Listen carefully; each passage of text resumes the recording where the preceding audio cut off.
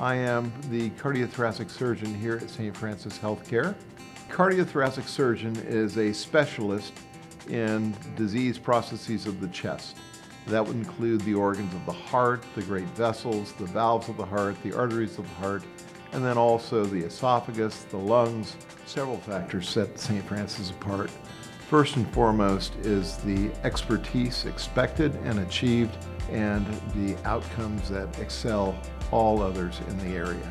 Beyond that, the people that work here are part of a team that really want to administer care that they would want to have if they were sick with the same problem.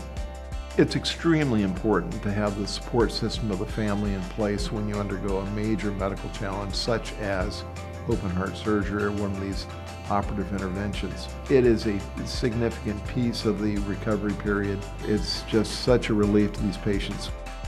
Despite the gravity of these problems that I address as a cardiothoracic surgeon, patients by and large do extremely well, and they can be restored to a lifestyle that's both enjoyable and productive.